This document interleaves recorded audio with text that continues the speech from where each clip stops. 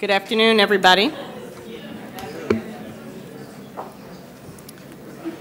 So we have lots to talk about, so I am delighted to be here to introduce our speakers for this afternoon session. This is a particularly exciting day for me because I get to work with a longtime colleague and friend.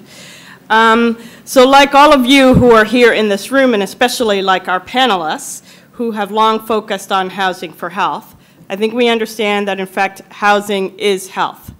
But it's also really clear that hospitals are not housing. And that's why listening to what these two gentlemen next to me have to say is critically important. Dr. Mitch Katz and Bill Pickel are both innovators who have changed things for the better for California. I am delighted that Dr. Katz is now back here in New York. And I'm happy that Mr. Pickel is here for New York temporarily, and we'll see if we can change that transitional situation to a more permanent housing solution for him. Together, they found new and more efficient ways to house people with complex healthcare needs and house in tight housing markets such as those in Los Angeles. Dr. Katz is someone I've personally known for many years. His bio, I think, is before you, but just a quick highlights. A Harvard Medical School graduate who went on to become, who joined the San Francisco Department of Health first as the AIDS director during a time when many of us worked at a time when there was more art than science to the care of patients infected with HIV. And he brings with him a tremendous sense of the art of clinical medicine and, more importantly, the art of humanity. He went on to serve as director of the San Francisco Department of Public Health from 1997 to 2010, at which time he was recruited to Los Angeles County to lead the Department of Health Services before I had the good fortune to be able to steal him away there to be here in New York, again, in near his home borough of Brooklyn. So despite the fact that I'm from the Bronx, I am very happy to have him here. Bill Pickel is the executive director of Brilliant Corners. This is an organization that helps provide affordable housing with services to homeless clients with complex health conditions. The word in California, from those who know him, both in Northern California and in Southern California, is that Bill Pickel is an eternal optimist. That he says yes to creative solutions, to big problems, and then he finds a way to make them happen. Just the kind of person we love. So, speaking as a New Yorker who went to California, and now as somebody who's trying to bring people who live in California back to New York, I'm thrilled that you're here to be part of this discussion. So thanks for flying in to be with us. Now, before turning it over to them, I want to be clear. I don't know if we're going to be able to replicate everything that they've been able to accomplish in California. Here in New York, by definition, it's a different environment. But we need to be open. We need to be willing. We need to be eager to beg, borrow, and steal every good idea from every place during which it emerges. We need to hear their advice and their counsel. Not only do we need to hear this advice and counsel, but as a result of their experience, Mitch, who knows that Health and Hospitals is already a partner in the affordable and supportive housing space, he can bring all of that expertise and all of that experience right here with us. So please welcome them both. I, for one, am really looking forward to the discussion.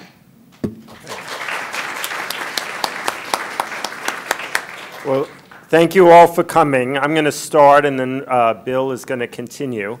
My goal for our session today is to be very practical, nuts and bolts. What actually did we do? How did we do it? Because I think that's the best way to figure out which features, as Herminia says, do apply in New York and which ones don't, and what we have to adopt to make this happen. And I'm going to take it just by your participation that you're in favor of housing. So no need for me to lecture on the value of housing for health. Let's just talk about the mechanics of how we did it. So to explain that, I'm actually going to start, and I think this helps for New York conversation. The particular program that we did in LA actually has its roots in San Francisco. So I was in San Francisco as the director for 13 years before I went to LA. And we recruited from the mayor's office of housing at the time, Mark Trotz, who was a housing guy. And it was the first time I'd actually ever met as a clinician a housing person. Mostly I had met a variety of amazing homeless advocates and homeless service people. But he was the first person who articulated that his identity was housing, right? He was interested in how do you house people who are sick, which seemed to me like a great idea because as a practicing physician, I knew that there were people at our hospital, San Francisco General Hospital, or at our long-term care institution, Laguna Honda Hospital, or our mental health rehab facility, who were there because we lacked supportive housing. And so I was really interested to hear this. It also begins the story of this particular niche. So consistent with the fact we're all here at a housing conference, I believe that everybody should be housed, and that it's horrible that at a point that as a country in time, that this is the richest country at the richest point in time, that so many people in the US lack housing.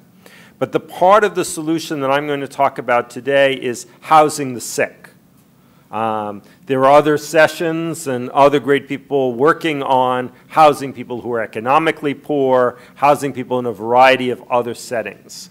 What I've been interested in as a health person is what do I have to add to housing the people who have chronic illness, whether by chronic illness we mean diabetes and arthritis, or AIDS and hepatitis C, or schizophrenia and bipolar illness, or lifelong addiction, people who are suffering from chronic diseases. And once you recognize that that's what this is about, one advantage we have, and we need to figure out how to best exploit in New York, is we have a funding source. So when I started in San Francisco, I had money. Where? I had it in the hospital, right? Because the people are in the hospital because they are waiting to go to housing. But hospital care is really, really expensive. At that time, and it's way higher now, we were working under a day at San Francisco General is about $1,000 a day. Today, an acute care hospital runs between $2,000 and $3,000 a day. A skilled nursing day then was about $200 a day. Now it's $300 to $400 a day. So my view was, okay, so I have the money, it's just the wrong pockets problem. I have to get the money from the hospital and put it into housing. And that's what we did. And over a series of 10 years in San Francisco, we housed 1,300 people. We started mostly doing single buildings, single room occupancy hotels. We would take over a hotel. It was a popular strategy in San Francisco because there were a lot of people who owned these hotels. They couldn't get approvals to turn them into tourist hotels. And they wanted to hold on to the investment. We would come in, we would rent all the units. We wouldn't throw anybody out, but if you were there, you stayed, but then we would rent all the vacant units. Worked well, but then when we found that we had used those up, we began to do scatter site, where we would put people in apartments that matched them. And we found that that was a much more flexible approach and allowed us a greater access to a private market. So when I got to Los Angeles, I was thinking, I learned after having worked for 13 years at San Francisco, which is a city of 724,000 people. Now I'm the health service director in Los Angeles, which is 10 million people, because remember, it's the whole county, not just the city. So I learned to times everything by 10. When I got to Los Angeles, I'm like, well, if we did 1,300 units in San Francisco, we should be able to do 10 to 15,000 in Los Angeles. People thought I was absolutely crazy. This was a completely ridiculous idea. LA Health Service was already in deficit at that time, that how could we possibly spend money on housing when we're in deficit? And so again, it was the same educational idea. I have the money. I just have to move the money from where the people are in the hospital, or in LA, a very common phenomenon. We actually had large numbers of people who would live in our emergency room, in the waiting rooms, and they'd go in and out. We had people who had been in our hospital for more than a year, as occurs here in New York in health and hospitals as well.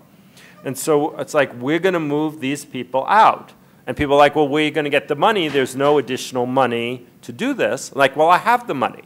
I just have to be able to move the money from one place to another. And it was on that. Our first contract was $234,000. And the only reason I remember it is because I got so much hassle about how I could go forward, because this was before we eliminated the deficit in LA.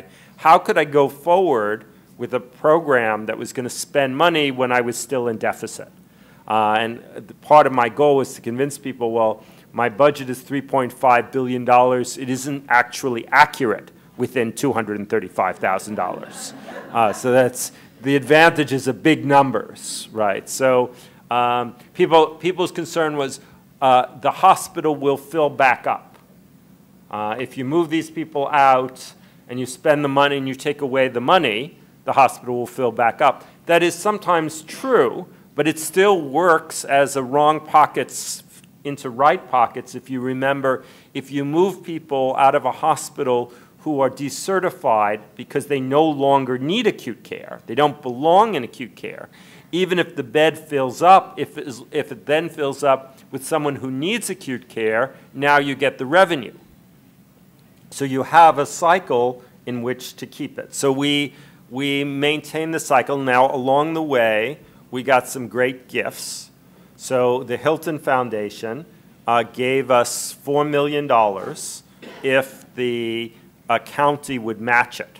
And so that became $8 million for this project. And then we got large amounts of money, and I think this is an interesting New York conversation, because the county needed to replace its jail and didn't want to build as large a jail. And one of the things we knew is that there were mentally ill people in jail who should be in supportive housing for mentally ill people. And so we got another chunk of money for doing diversion. Then probation came to us and said, you know, your housing programs are so much better than anything we've been able to do. We'll give you a chunk of money and you do the probation. And meanwhile, in every opportunity, we're looking for other partners. So we would partner with nonprofits who were opening supportive housing programs, and there are wonderful nonprofits here. We're sitting in the front row, the producer of Cambria 1 and Cambria 2, coming up, Communal Life. And we would partner with them and we'd say, okay, well, you know, guarantee us a third of the rooms for Los Angeles County hospital patients, and then I can make a financial contribution to your program. We would get housing vouchers, and then we would match them for people who couldn't find housing for the amount of the voucher. So we would do a shallow subsidy. So in order to be able to do this work, what I needed was a partner. And I had certain ideas based on our San Francisco success on what I wanted the partner to be. So one thing I did not want, and it's very hard to avoid in the housing world, is I did not want long waiting lists of people who a lot of effort is spent to keep their waiting list current and they're never getting off the waiting list. Right? I'm fine with waiting lists as long as you have a realistic chance of getting off the waiting list. I'm not in favor of waiting lists of 15,000 people that have to be updated every 6 months if you're producing 100 units a year, right? So I wanted a process that was very focused on who's in the hospital today that I can save money on, or who's in the jail today who needs to be diverted out, And how can I make that person happen? I'll just say one more word about jail, because I think that's, Herminia and I, for us to think about one of the big opportunities. A mentally ill client in jail, not only do we have all of the costs of incarceration, right, the security, but of course all of their medical care and all of their mental health care is 100% city funded. It's you. Right. Well, it's you. You pay us to, Yes. Yeah. right, Yeah. to care both for of these us. people. It's both of us. But my point is, it's local city tax levy. It's money that we control. It doesn't have any rules because when you're in jail, you lose all your rights to Medicaid. So not only if you move that mentally ill person anywhere outside of the jail, all of their treatments, all of their medicines, all of their labs are reimbursed if they're Medicaid, and most people are Medicaid. While they're in jail, zero. So there's a potential not only to save the costs of incarceration and all the costs that go with it, but the medical care, then you provide it, you get paid. So I wanted a partner who didn't want to have long waiting lists and who, from my own clinical experience in what sometimes people call, difficult to place patients, each one is a story. Each one is a person's life. Each one is, like an uncle of ours or a sibling, right, or a parent who's had a rough time. When it comes to people who wind up staying in acute care hospitals or in skilled nursing and don't need it, there's a story. There's a reason. They can't go home. They don't have a home. There are a set of circumstances. And the cookie-cutter approach doesn't work so well, right? Sometimes, in order for them to move out of the hospital, they need an apartment big enough for a caregiver. Sometimes they have a family. Sometimes they have a dog. Sometimes they have a spouse. One of our big successes was somebody who was so paranoid that he could not walk out of a lobby or go into an elevator. And the solution for him was to find one of those superintendent units that exist on a lot of apartment house buildings where there's like a little stairway and often a very small apartment. He loved it, right? Because he never had to go through a lobby. So I needed someone who was willing to meet clients where they were and find them housing, and we would pay. I had to get over a hurdle with the county in order to get that provider, which is that a typical county contract says, to Bill, who was my great service provider, Bill, I'll give you $600 for each person. And then if Bill needs $650, can't house the person. Like, well, no, that's not what I want. I want you, Bill, I want you to house people. I'm going to give you an amount of money, and we'll look at how much it costs per person. But some people might need very little. Some people might have a subsidy already, but to get them into housing, you need first month, last month. You need to put in $150, or you have to do something. They need furniture, right? You need to do something. Some people may need a lot.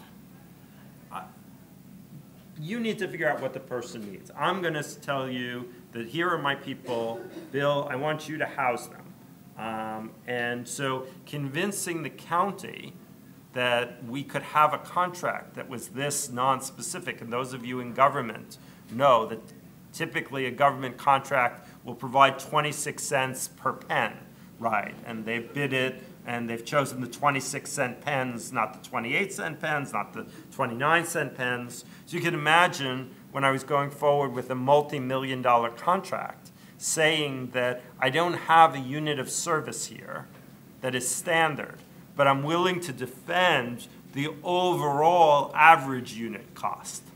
But I won't require that they spend only up to a certain amount. So I think I'm happy to come back, but I think, Bill, that's the right time to talk about why it was that Brilliant Corners was prepared to take such a nebulous task and turn it into, I'll finish with one other point of success. Your thing says 4,000 individuals since 2014.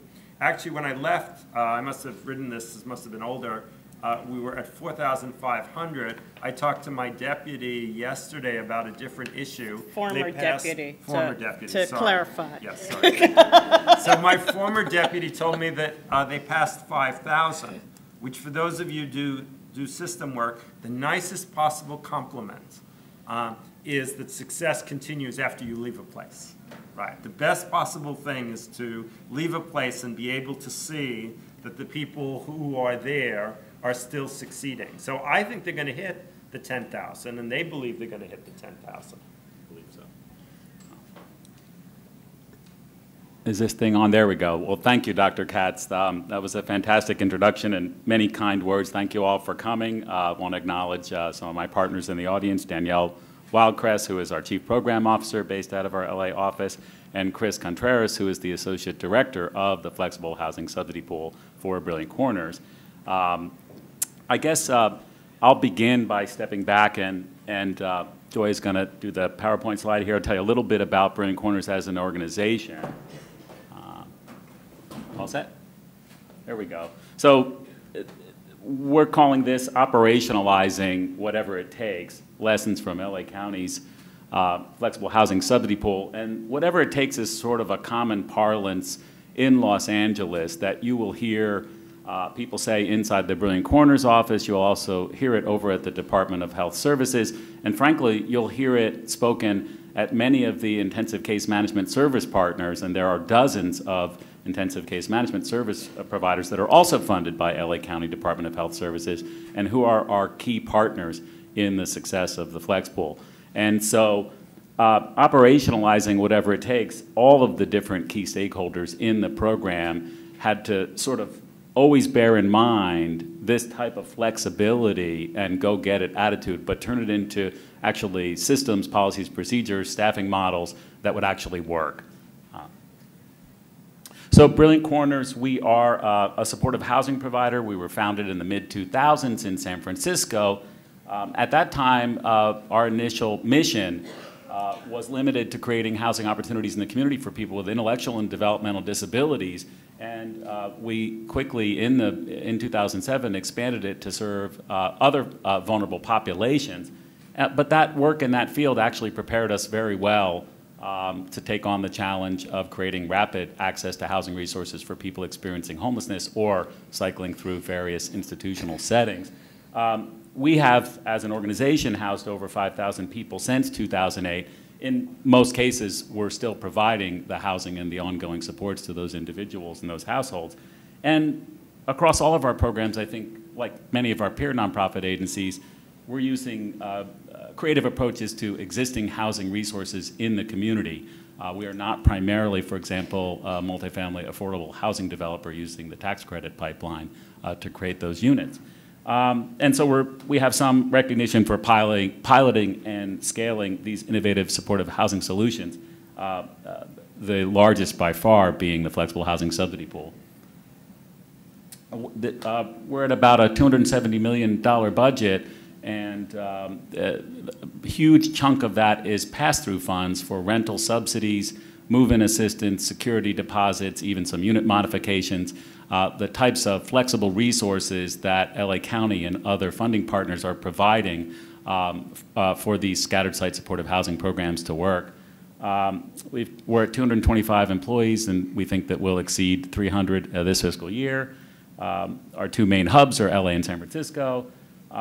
We have a development wing that is primarily focused on creating resources for people moving out of California's developmental centers, which are institutional settings for people with intellectual and developmental disabilities. And we've got just shy of 200 properties that we've developed since 2008 in that Olmsted-driven work. And then we've got over 4,000 scattered site units in other people's buildings, a mix of market rate and affordable and supportive housing locations, some with on-site management and supports, some with nothing on-site, and we're providing, along with partners, wraparound supportive services. And we have legal control over that inventory, so we don't lose those units typically. Thank you. So with that, we're on to the flexible housing subsidy pool. One more. So FHSP combines housing brokerage, rent subsidy administration, and by housing brokerage, some people might be more familiar with housing navigation and landlord engagement as terminology, ongoing housing supports, and intensive case management services, and the overarching goals of the Housing for Health initiative in LA County and the flex pool within that initiative were to create 10,000 units of housing rapidly, and to reduce inappropriate use of expensive healthcare resources and other public systems, to improve health outcomes for vulnerable populations, and ultimately to try to end homelessness in LA County. The flexible housing subsidy pool, key partners, you can't fit them all on one slide. It is an intensively collaborative program. And in spite of all the kind words, Brilliant Corners as a key community-based partner, we can't succeed without close coordination with all of these partners. So the primary government agency, obviously, is LA County Department of Health Services.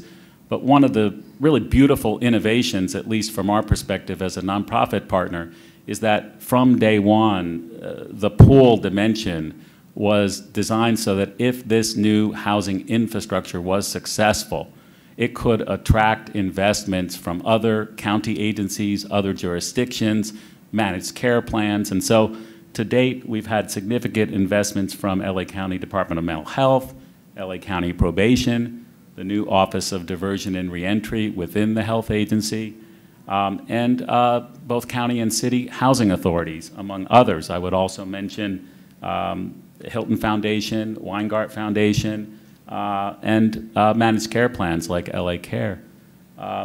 And we also have partnerships with several dozen intensive case management service providers. And so that really speaks to a key innovation here from our point of view, which is sort of a separation of the housing broker and housing support function, which Brilliant Corners provides, from the traditional case management or social work function that's also critically necessary to the getting people housed and keeping them housed.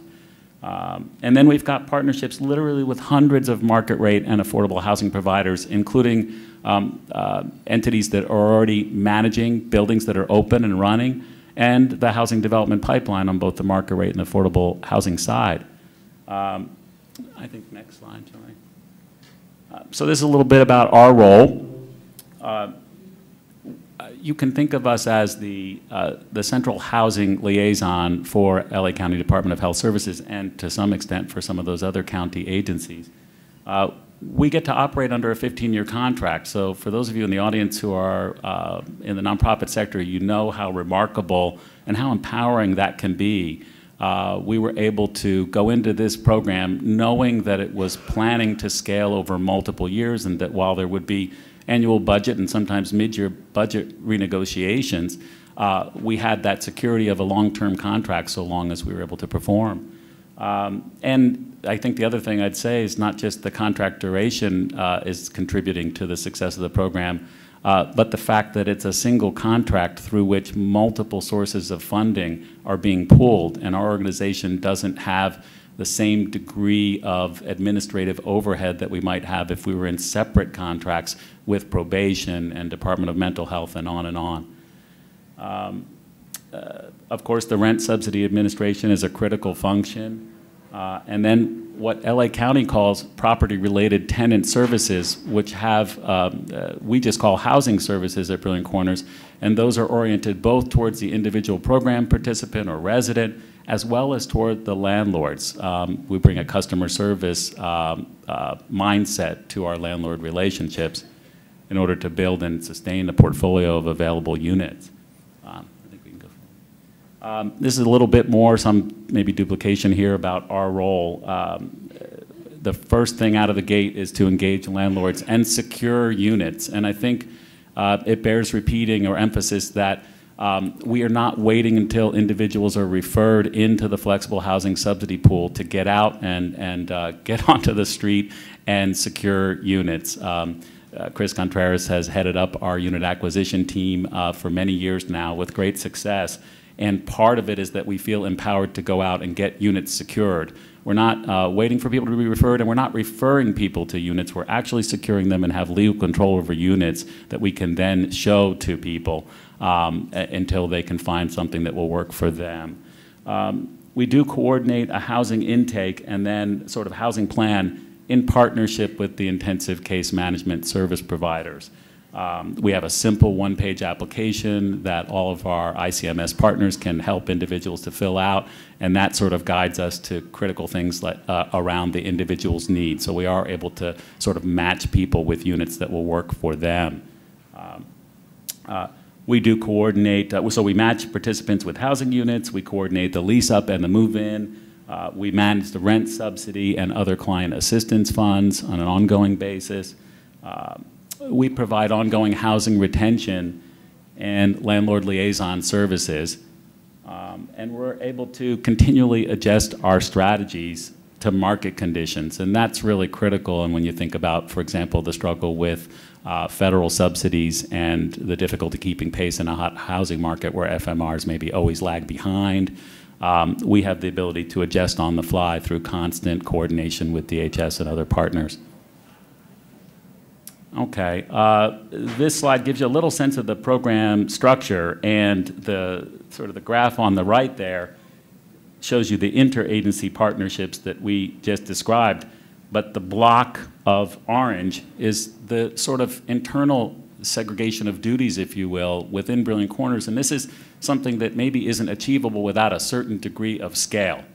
And so we're able to have a housing specialist team, and that's just shorthand for the folks that are going to engage landlords, engage property developers, and get legally enforceable access to one or more units in their properties. Then we also have Brilliant Corners housing coordinators.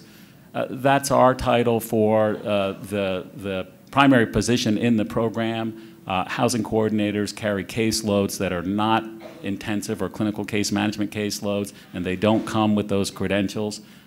They have caseloads that I think started around 1 to 100, and we're currently, I think, floating around 1 to 75. We have similar programs in other jurisdictions in California that are closer to 1 to 50.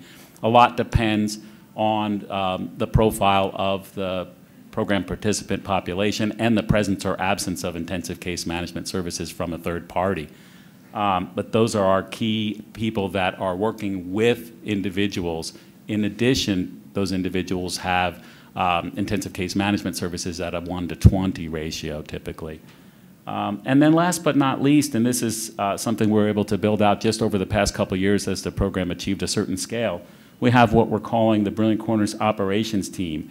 And so much of what we are doing in our partnership with the county for the flexible housing subsidy pool is of an administrative nature. You could sometimes think of it as like we're trying to create a housing authority, a supportive housing authority, if you will.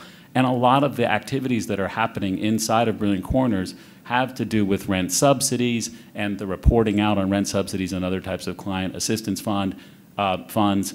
And so we are able to get those positions funded by LA County. We don't have to try to carve it out of a limited administrative fee because the county recognized that in this role, those typical administrative functions are actually part of the direct services of the program. That might be one way to look at it.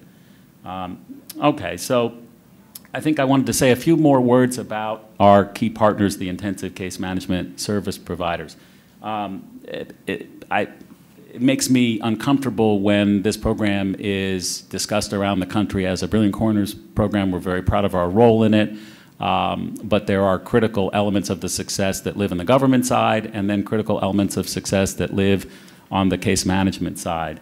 So in addition to landlord engagement and rent subsidy admin and the property-related tenant services that we provide, FHP, DHS, is funding intensive case management services for every program participant within the flexible housing subsidy pool.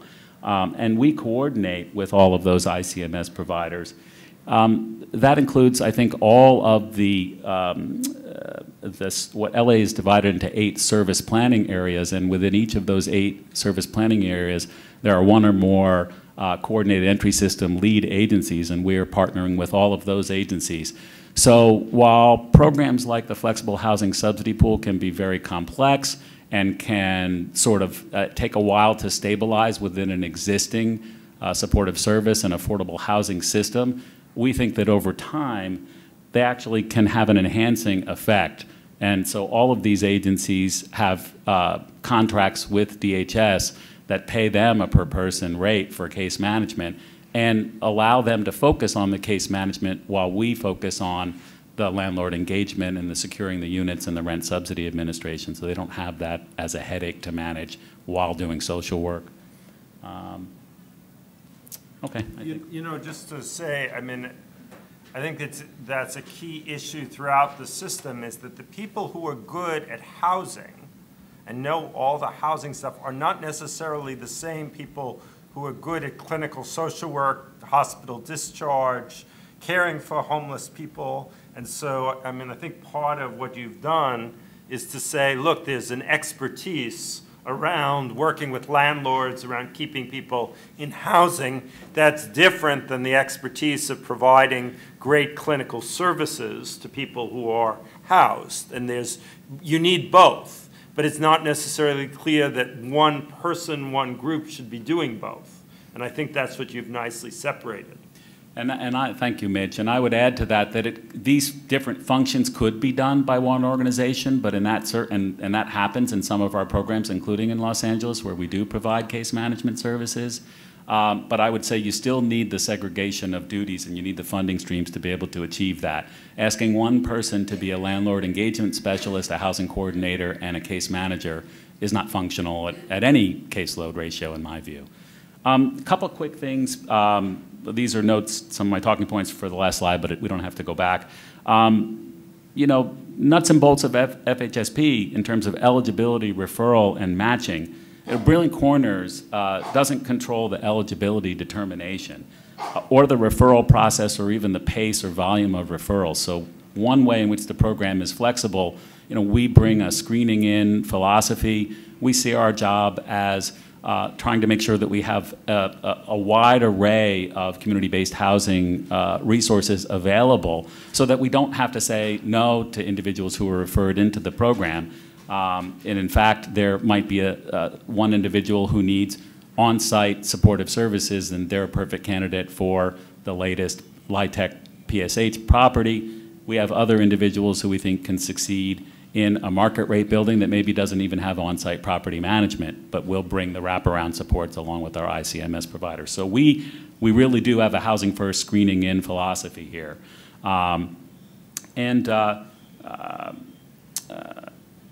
Yeah, I think that covers it.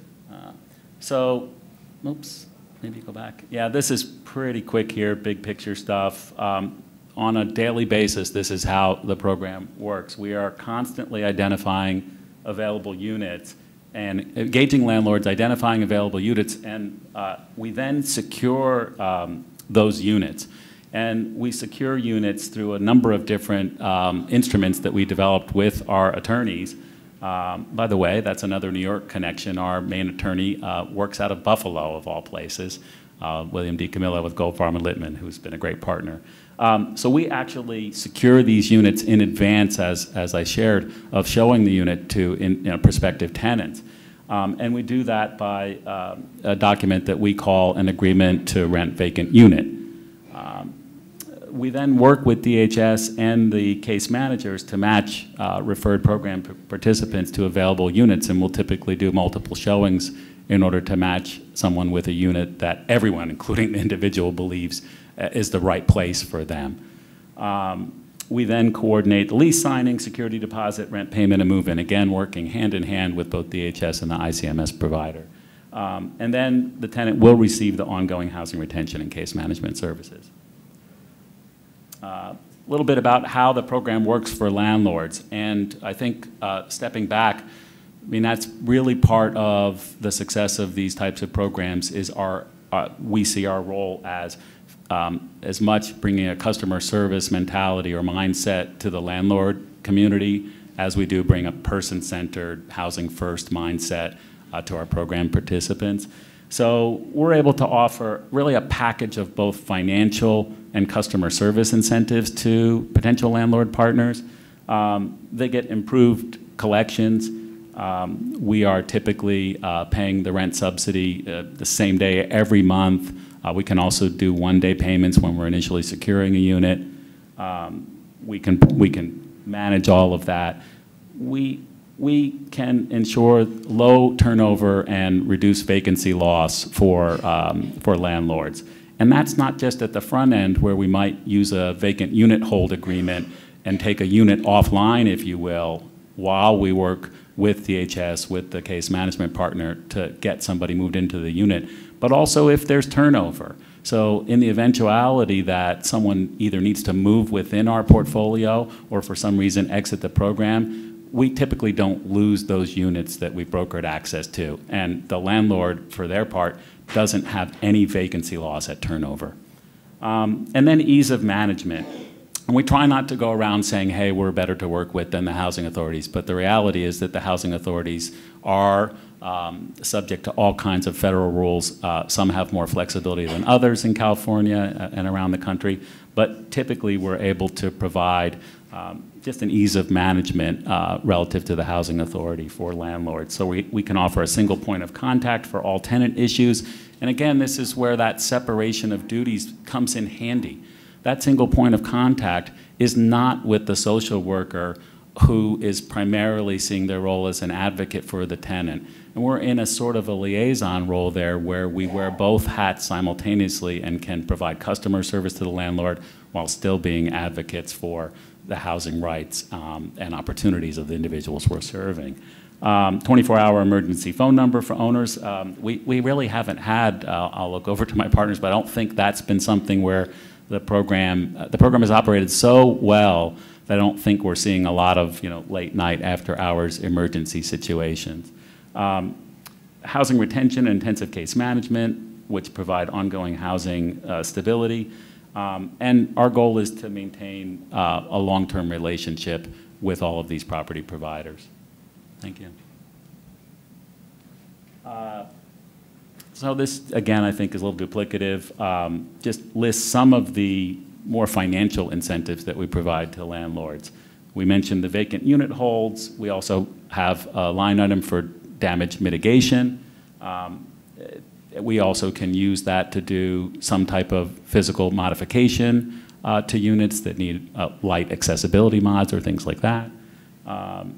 Eviction prevention funds, we're always trying to obviously prevent evictions, and we have the ability to keep people within the portfolio even if they do move on from their first unit. We also, the flexible housing subsidy pool can confuse people to the extent that the primary source of rental subsidies is this new local flexible rent subsidy. But in our partnership with LA County, we're also fortunate to have access to quite a high number of federal subsidies from not one but at least two housing authorities.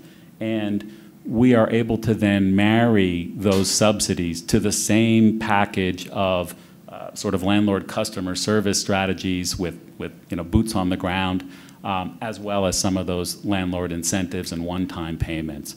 And with that, we're able to achieve utilization of vouchers that's often very difficult in some of California's higher cost markets. And then last but not least, pinpointed tenant matching.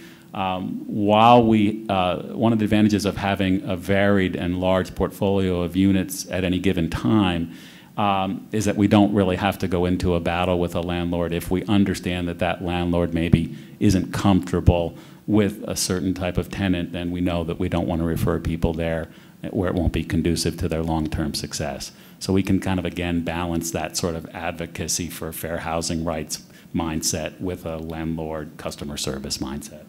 Thank you. I think one of the ways that the FHSP is such a game changer is that it really expands supportive housing inventory across a variety of settings. So we're able to get units in both existing and planned market rate housing. We're also able to get units in both existing and, critically, the planned affordable housing development pipeline, with over 30 projects to date that DHS has negotiated a set aside of a certain number of units in, and then Brilliant Corners will enter into a master rent subsidy agreement with that LIHTC provider. We're also able, in our partnership with DHS, to help the county secure sites for interim and recuperative care and board and care sites. And this, again, is part of the flexibility of the portfolio where we can refer people to the setting where they're most likely to succeed. And then many people eventually will move on to supportive housing after interim. And then the latest thing that's happening is in the city of LA, there's a new ordinance that it will facilitate the conversion of motels in a similar master leasing model. Thank you. So this is a little bit look at where we're at. I always tell the story about coming down to LA, and we were in the middle of our first contract year, and by the time we got a couple people hired, finished signing the contract, building out our scope of services and some of our internal documents, we realized we had about 6 months to get the first 300 units. And the housing market was relatively favorable compared to now, so we were able to get 300 units in the first 6 months. But this looks at the accomplishments to date, over 4,200 people housed, over 3,700 scattered site units secured since 2013. We mentioned the investments from foundations and LA Care, which has invested $20 million to serve their patients. Also investments from Department of Mental Health, probation, as I mentioned. And then increasing use of what I guess I would call federal subsidies plus, where we're able to provide additional incentives to utilize those federal vouchers. And so from 2016, 1,200 rental subsidies. As we look to where we're at today, 2018 with 3,500, and our budget for next year, we're forecasting 6,000, in the area of 6,000 rental subsidies. And this might be a good place to mention that as the program continues to scale, we're currently acquiring 200 units per month? Is that accurate? Yes, they're nodding over there. So that's just a remarkable level of scale, but the level of need in LA County is also remarkable. So this is sort of a little sense of, with all of that accomplishment, we're moving the needle in LA County, but there's still a lot of work to do. The point-in-time count went down for the first time in 4 years, in part, but certainly not only, because of the Department of Health Services Housing for Health program, and within that, the flexible housing subsidy pool. But as you can see, we're still looking at staggering numbers of people, and on the West Coast, those are a high percentage of those people are unsheltered. So a lot of work to be done. I do have a couple of closing comments that aren't up here, if I can get to it. Give me 1 second, folks.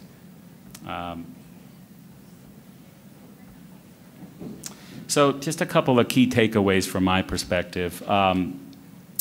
Flexibility is king, and the flexibility that's baked into this program cuts every different way. Contracting and procurement, payment terms. For example, Brilliant Corners does not have to advance the rent subsidies and then seek reimbursement from the government. The rent subsidies and some other program costs are advanced to us, and that advance is periodically resized. That's a critical contracting and payment term. Flexibility of housing resources. You saw the different types of resources. This isn't a program that says only this type of housing resource. We can go after everything. We can also accelerate permanent supportive housing production through LIHTC using the flexible housing subsidy pool, and developers are underwriting to that. Flexibility about where the rent subsidy is, or the so-called contract rent. We are not tied to FMRs. And we're in constant market analysis and discussion with DHS around where the rent subsidy needs to be for us to continue to succeed at this pace. I guess I would say another key takeaway, culture eats strategy. If I could clone Dr. Katz and Mark Trotz and all of the other people at DHS, why then we would be doing these programs in jurisdictions all over California and maybe nationwide. But there is a culture of true partnership and wanting to succeed together that in my 20 years working with government I've not seen elsewhere. I see sparks of it that make me hopeful for the future. But boy, is that important. Whatever it takes from the government side, I think, means no gotcha thinking. We have partners that are interested in the outcomes, not in micromanaging outputs. I think another key takeaway, I think flex pools and similar innovations, they operationalize systems change and create the real possibility of reaching effective zero. They professionalize the housing brokerage and landlord engagement dimension of this work that is so often just lumped onto the case management or social service providers without the resources that they would need to succeed in that function. I think it also promotes system change by breaking down silos and building collaboratives across systems. So you can see that we're serving a reentry population. We've got a diversion component to the programs. You've got people who are transitioning directly out of the experience of homelessness. So there's a lot of flexibility there, and I think breaking down of those silos and system barriers and overcoming the wrong pocket problem to some degree. I think I had one more if I can see it here. Oh, as we launched the flexible housing subsidy pool in LA already had a coordinated entry system, and I think there was some heartburn that has mostly been worked through. But what I would say from my point of view is that a program like the flexible housing subsidy pool gives boots on the ground and housing resources, so that instead of a system that maybe is doing a great job of prioritizing the most vulnerable, but there aren't in real time the housing resources available or the staff that are needed to link people to those housing resources, FHSP sort of brings those resources to the table, and we've seen, I think, some positive movement in the whole system in LA in terms of folks who initially maybe thought, wow, this is a better funded innovation, and now we have to compete with it. And after a little while, everybody starts to model on it, and we're always sharing our strategies and around landlord engagement and so forth with the housing authorities and all of our partners. So with that, I think wrap it up and leave time for questions. Thank you.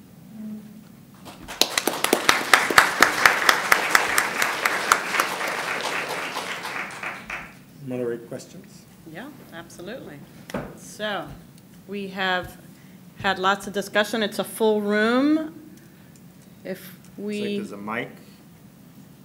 Maybe mic in the front. Line up. Maybe people should line up.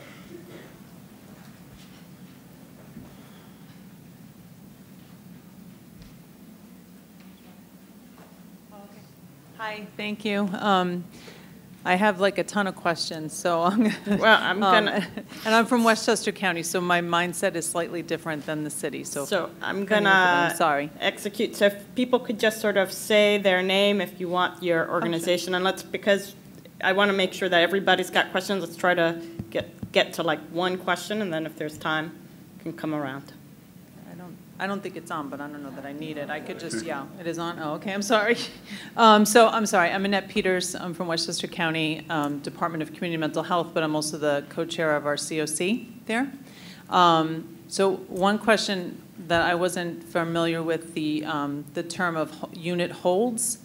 Does that, Brilliant Corners holds the lease on these scattered site units? Yeah, we knew that to be successful and to continue to scale, we would need to be able to acquire units in advance of people being referred. And in so many programs, including programs that Brilliant Corners is involved in San Francisco and other jurisdictions, part of the challenge is when you need the unit for the person, the unit isn't there, and vice versa, right? So this just is a simple tool that we developed. We call it an agreement to rent a vacant unit. We're signing, it feels like dozens of them every day. The PDFs come across my email. And then, and I think this is where your question goes, for I think still 100% of our flexible housing subsidy pool program participants, when we do match an individual with the unit, they execute a lease, and Brilliant Corners is neither in the role of landlord or in the role of tenant. And we're not subleasing. We have many other programs where we do that, where we corporate lease and sublease to our program participant. We are willing to do that where that's necessary. But so far, this alternative structure has worked better. We think it's good for our organization. It kind of keeps us out of a legal no man's land where we're in terms of housing law. But we also think it's got fidelity to a housing first model where people are holding their own lease. But I'm sorry, but you did say, but you pay the subsidy. You're paying the landlord but you don't hold the lease. That's correct. And we modeled that. Initially, we had a very big, intimidating document that our attorneys came up with, and we were able to sort of whittle that down so that it looks very similar to a housing authority contract that a landlord might.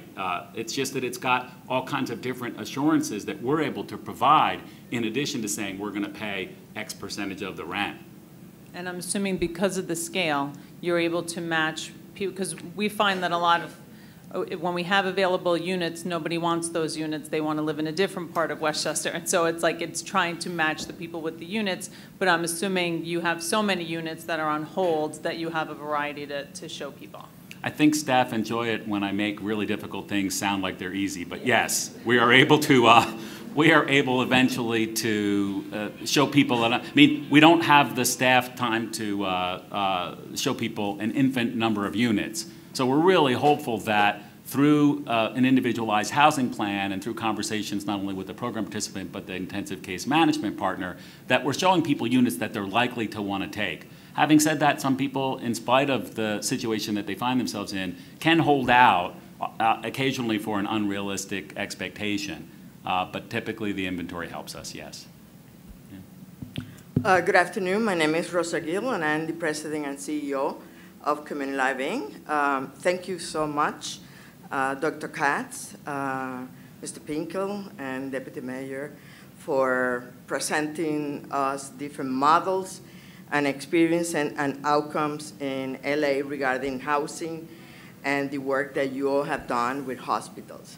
A couple of questions, primarily around what I call transition, or those beds that you identify as recuperative. Could you tell us a little bit about who are those patients or those clients that are there? You know, are they patients that are challenged with mental illness, or are they coming from medicine from different parts of the hospital? Yeah. And I mean, we call them here respite program. Community Life actually has the first respite program in the city of New York. And I'm just kind of interested to know, first of all, what is the savings to the hospital for a respite bed in LA? Well, Rosa, first I want everyone to know, how much I admire the programs that you've created for supportive housing. You've been a real pioneer in New York, and I look forward to working with you. So in an ideal world, at least my ideal world, everything would be direct access to housing, right? But in the real world, it's very hard to take somebody who's got medical illness and mental health illness and may not even have a driver's license and take them from an acute care hospital and put them in housing. You know this. And especially because part of the savings is getting people out of the hospital quickly, right? So if I say, okay, well, we have a housing unit, this person just stays in the hospital for 3 weeks, right? I'm eating all my savings that comes from housing them. So we opened up, well, first, even before I got there, LA had a respite unit with Weingarten, and we opened up 2 more. And we like to think of them as sort of launching pads, that they're the place where either it's people who no longer have an acute need, but need so much care that it would be hard to organize in a home, and or they need some stuff before we can get them housed. They need a driver's license, they need an SSI application, and so we do it. In California, respite care is not a reimbursable service. And so for the county side, it's 100% general fund.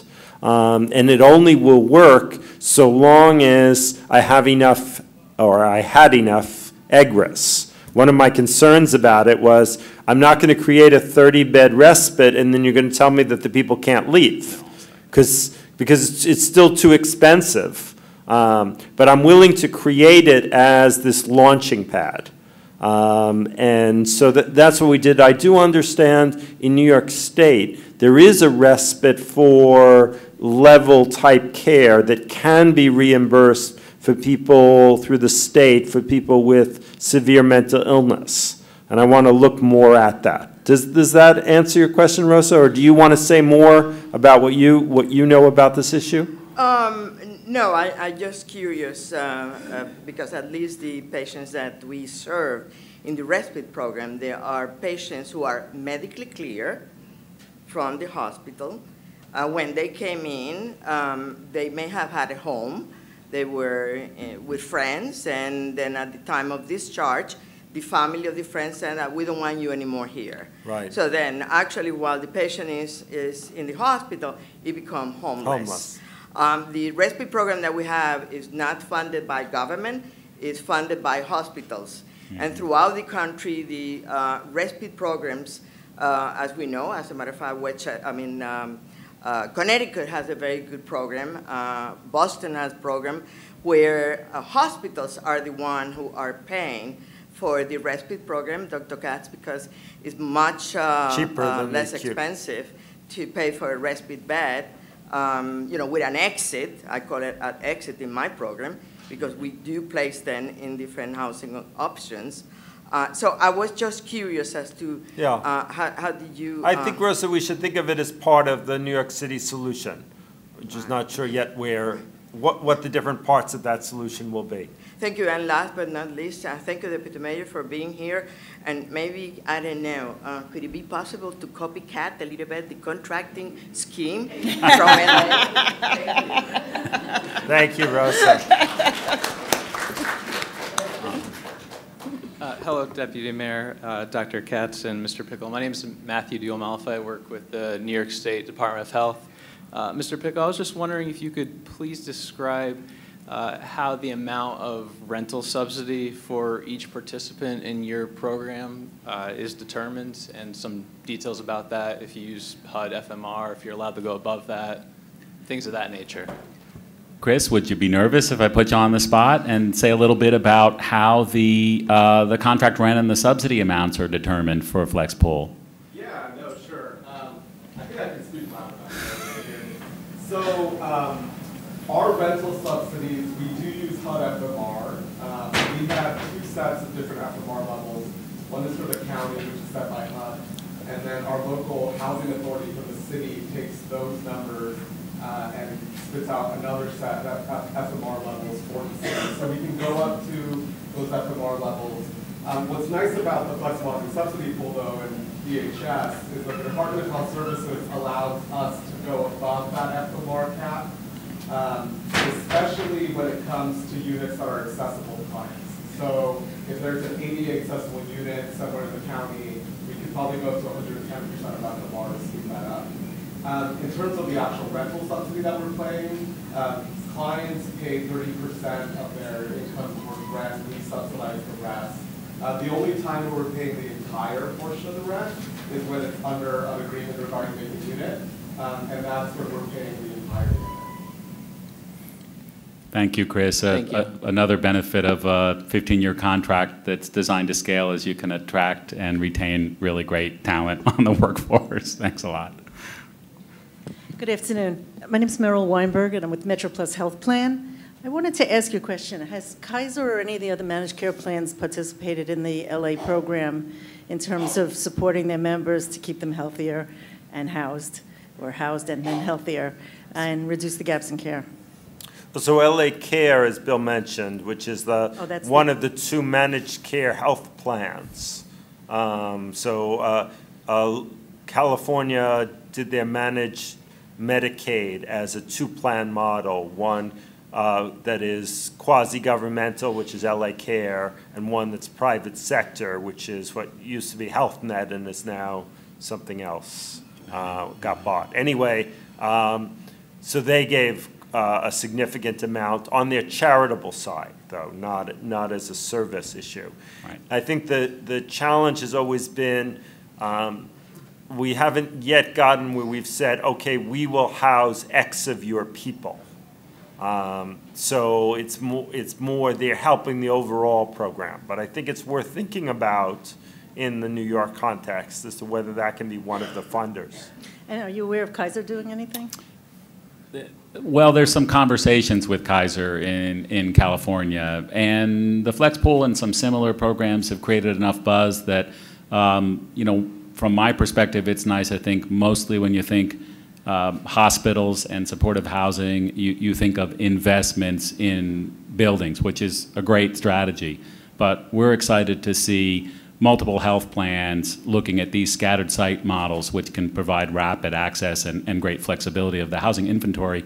We do partner in the Inland Empire, which is east of LA County, a two-county program with the Inland Empire Health Plan that's modeled in part on the flexible housing subsidy pool. And then we have a very slow-growing program that's really very cool with the health plan of San Mateo County. And they have very similar features of landlord engagement, rent subsidy administration, ongoing tenant supports. Bill, one of the things you remind me of with this question of one of the challenges in getting insurers to pay, but also one of the great things about this program, not so much Brilliant Corners, but health services, is our view is we will never throw anybody out of this program.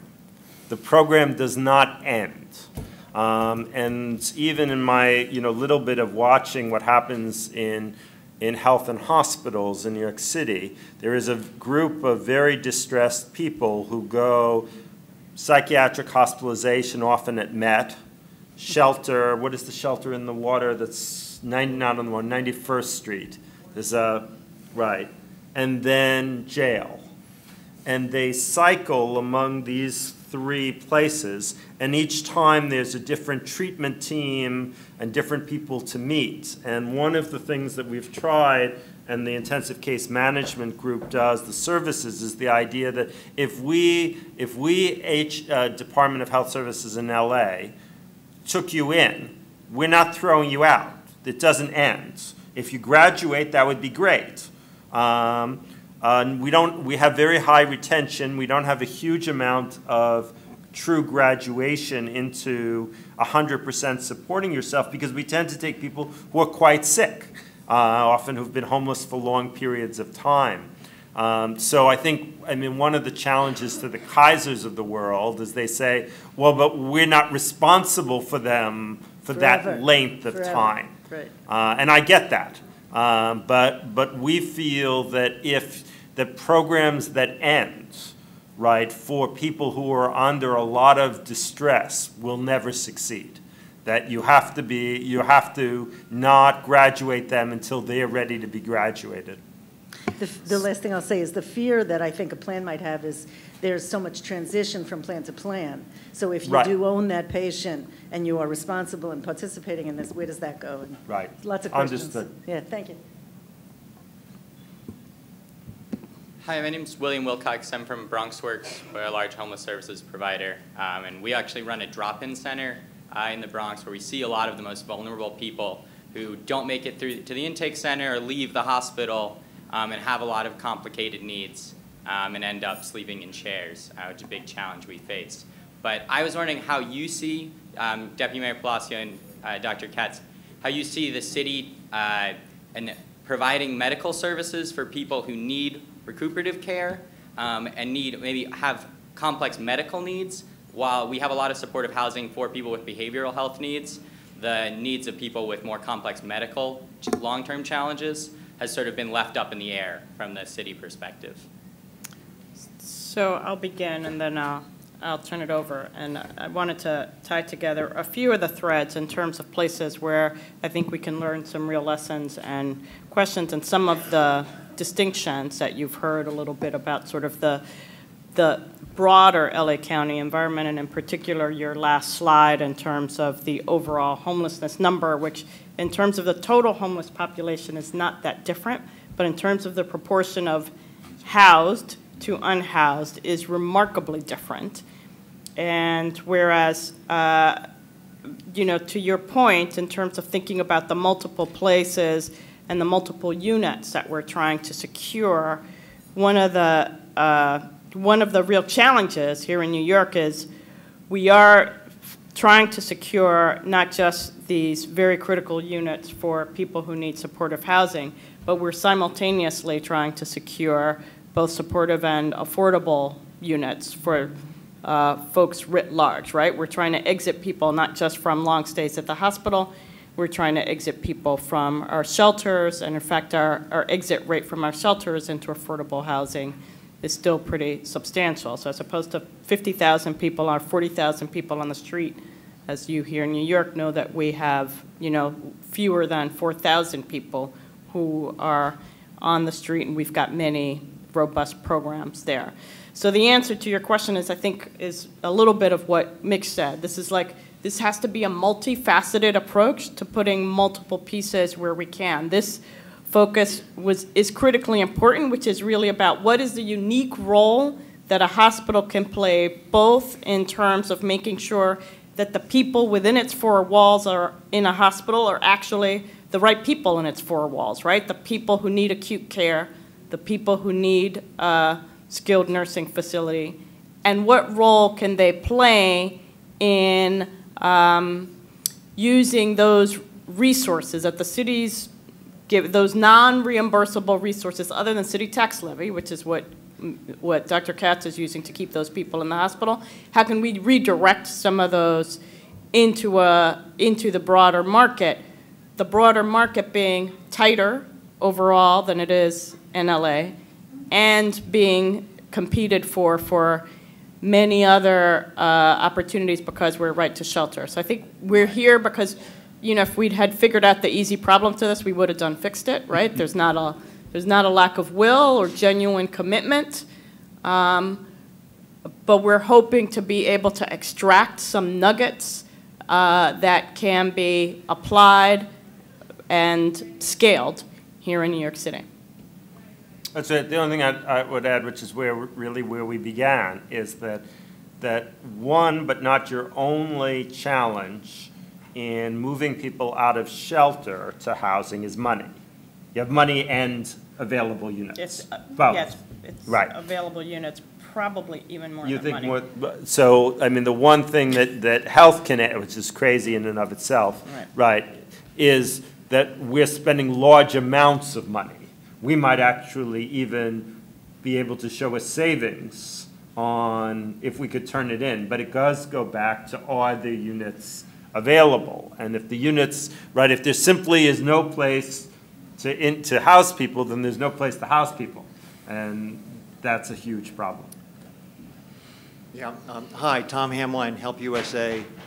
I just wanted to say how interested I am in the program that you were describing with working with jails and mentally ill populations who are in jail. I know Commissioner Banks was speaking this morning about his concern with the way the New York City shelter system is the housing option of last resort for hospital release, for whatever is left of mental health hospital release, and for a jail release, for example, people out of Rikers.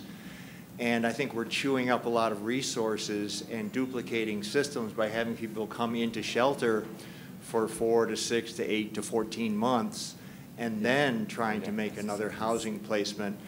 And it would be wonderful if we were able to have creative systems working with our Department of Corrections and with hospital systems to move quickly and cut that shelter stay out.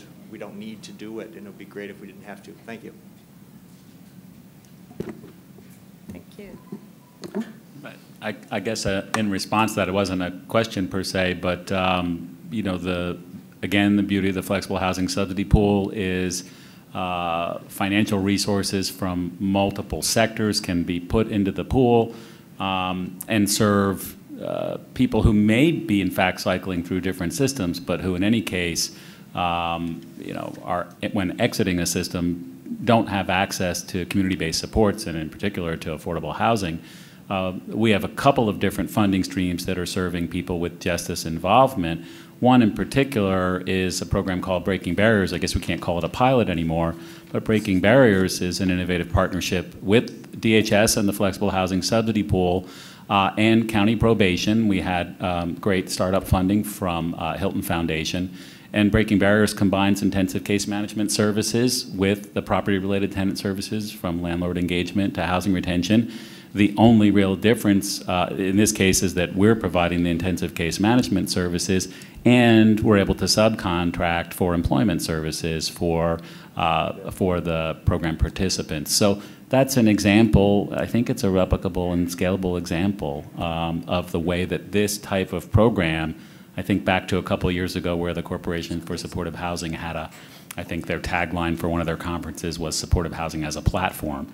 And I think you can see that the flexible housing subsidy pool can be a platform to serve multiple populations. I think, Deputy Mayor, it's similar to the way we put together home-based prevention program a number of years ago with different resources and different availability of treatment models, including cash embedded in a home-based budget. And this is the other end of that. This is once people are in the system, how do we get them out quickly? It's easy to count the wins in terms of people that don't reoffend, and it's easy to count the wins in terms of people that secure their own housing and have their own lease. But staff have reported to me that another win is that at the beginning of the Breaking Barriers partnership, there really were different cultures represented around the table, and now we have folks at probation that really speak the language of housing first and permanent supportive housing. That's another maybe under-recognized element of systems change, where people begin to get it and it's working, and then they re-up. I think, my perspective, one of the reasons I was very excited to be able to introduce this panel is, in a city as complex and as large as New York City, I think it's very important that none of us become enamored of a magic bullet, but that we are particularly open to piecing together, but that we're also equally unafraid of trying new things, because I think that the solution is as likely to be as complex as the problems. You heard Dr. Katz talk about the individual nature of patients, and that we need to really think about where the patient is. I think to some degree we have a very, we have a different array of populations and of potential solutions to that population. So I think thinking about the population of inappropriately hospitalized patients, not that they were inappropriately hospitalized to begin with, but have now had their medical issues taken care of and remain inappropriate hospitalized, that these are kinds of solutions that we don't see this as sort of the solution for like all supportive housing writ large, but that we really think about what are the aspects here that we can apply to patients that we have here in New York City or in other institutions that are under our care, where we can start to move people, and that we begin to weave together a fabric of innovations without expecting any one of those innovations to necessarily be the solution for all these very complex issues that is our homeless problem here in New York, where in fact, the homeless problem here in New York looks very different than it did 30 years ago, right? And there's an incredible amount of economic reasons, not health reasons. And so let's piece together and connect these things. Hi, I'm Rachel Barron Van Cleve with the New York State Department of Health, and I'm interested in learning more about eligibility for your program, if this is serving anyone who's homeless or if you're targeting people who are referred by hospitals, meeting certain criteria. If you could say a little bit more about that. Thank you. I'll give a very big picture statement. It's too bad Dr. Katz had to leave. He would have his perspective from the initial launch of the flexible housing subsidy pool. Initially, the program was able to serve DHS patients. And I think over time, not only because it was set up to be a pool and other jurisdictions, other county agencies, managed care plan, et cetera, have been able to buy in, we're able to serve those individuals. Actually, the county itself, DHS itself, can serve a broader array of individuals, in part through the Medi-Cal expansion and something in California called whole person care. So I think, we tend to be rather loose in our language about who's eligible for the flexible housing subsidy pool.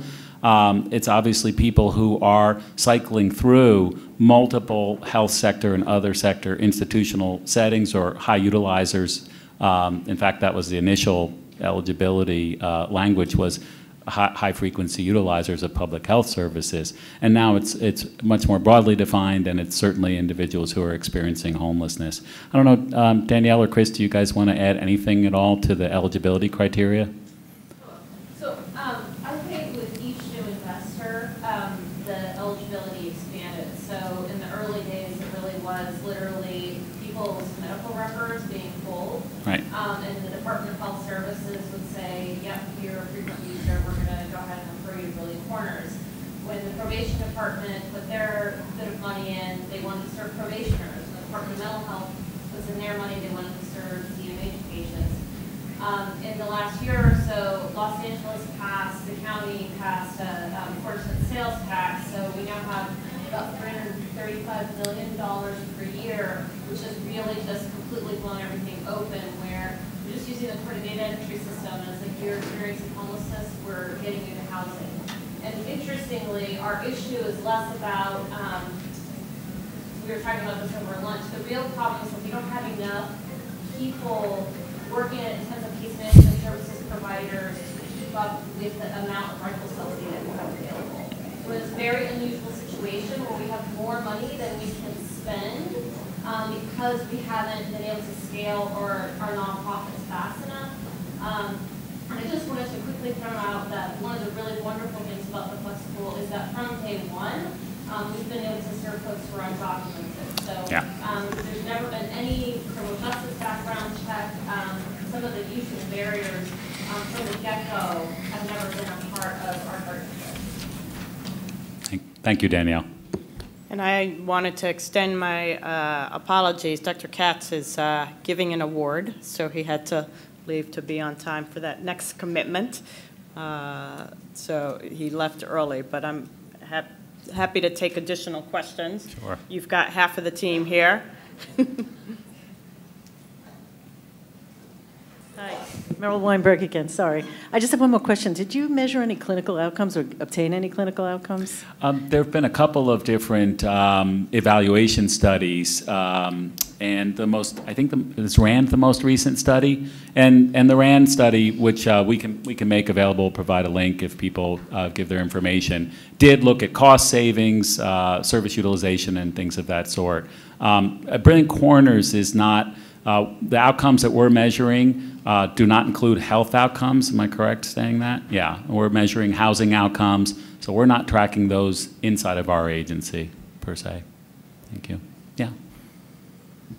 Hi, Steve Berg with the National Alliance to End Homelessness. Hi. Good to see you. Hi, good to see you again. So we have people all over the country who are trying to replicate what you're doing with a sort of a landlord-facing workforce who can sort of speak landlordese.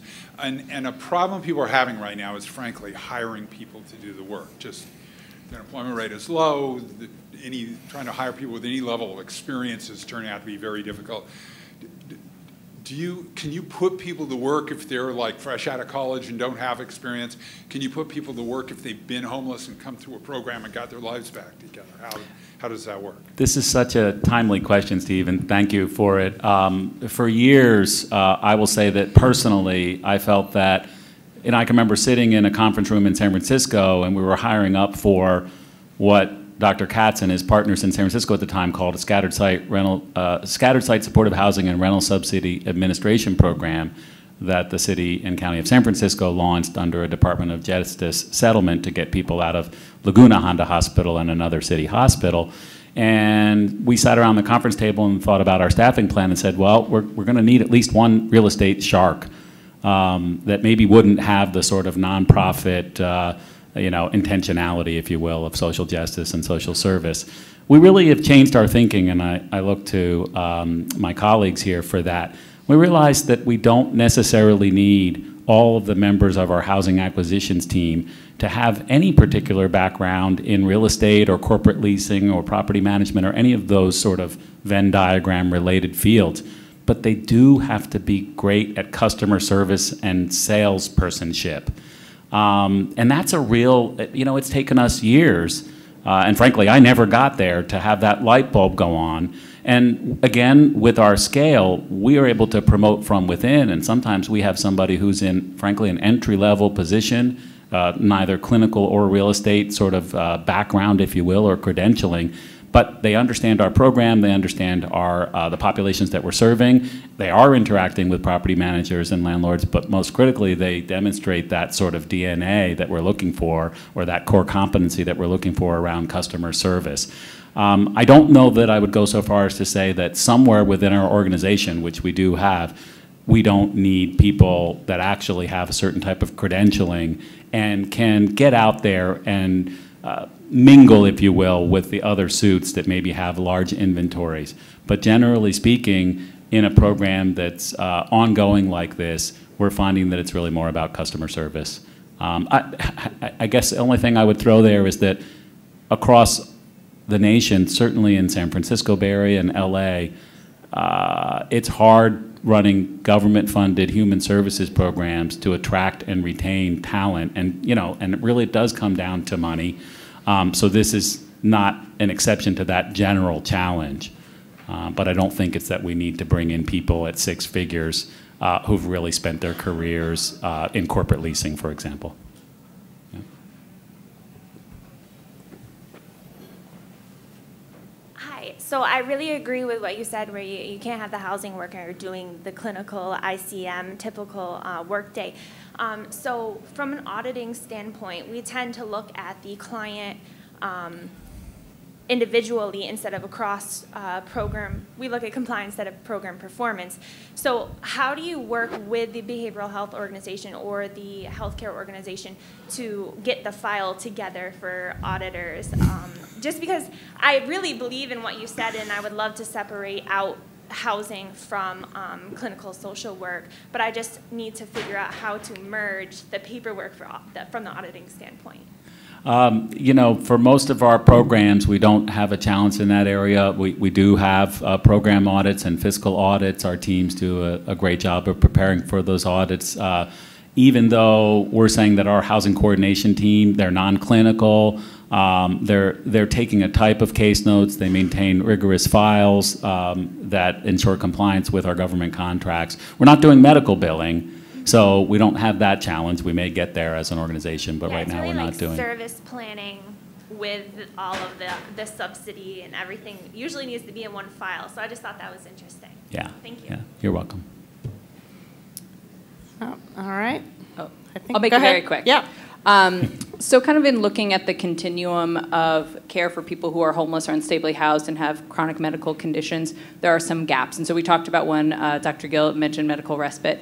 There's also maybe this kind of higher level gap below for people who don't quite qualify for nursing homes, but need more support.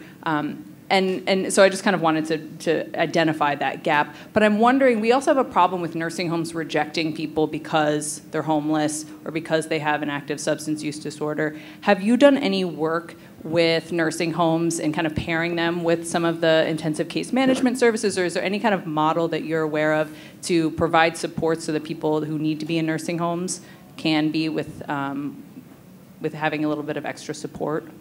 I don't think that we're doing anything within the flex pool that sort of resonates with that. Am I mistaken? No, the most that we're doing is we're using the flex pool to leverage so former operators of maybe boarding care or care life sites for DHS to acquire the whole site and then not have that issue of referrals bouncing in and out. So DHS through the flex pool will acquire the site, do a separate contract with the operator, and sort of run the entire thing. But I also, and in that role, we're sort of not a housing broker, you would say like a resource broker, where the site might be available and DHS might need time to stand up a new operator, right? But we're able to control that site for them. and the other thing I just wanted to add, is sort of thinking about, every day I have to think about both the health and the human services side of these equations. And which solution we bring to bear depends on what question you're asking. So on the skills nursing side, this type of program, in fact, might not necessarily be the right solution to the question you asked, which is how do we get the coming in from the homeless side, but might be the right solution to thinking about how is it that we can help somebody who's currently in a skilled nursing facility, who's recuperated enough and no longer needs that level of care, to be able to exit that to a more appropriate community-based level of care. So again, I want to sort of reframe sort of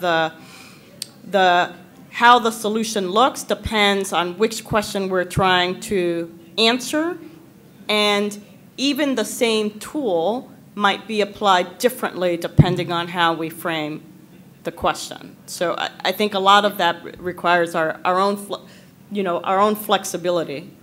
Yeah, I mean, the thing is, I think that there's been attention on getting people out of nursing homes and into the community. There's less attention on people who can't get into nursing homes and that end up getting stuck in hospitals, which isn't a good place for them either. You know, we hear, I didn't say, I'm from the Bronx Health and Housing Consortium, so we're kind of bringing together, we're a convener of health, hospitals, managed care, and housing providers.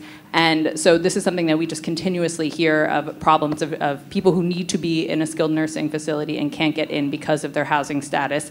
Nursing homes don't want to take them, or because they have a behavioral health issue. So I think that maybe the solution is the same, but I think we need to recognize that it is coming from both sides. Absolutely. So we are at time. I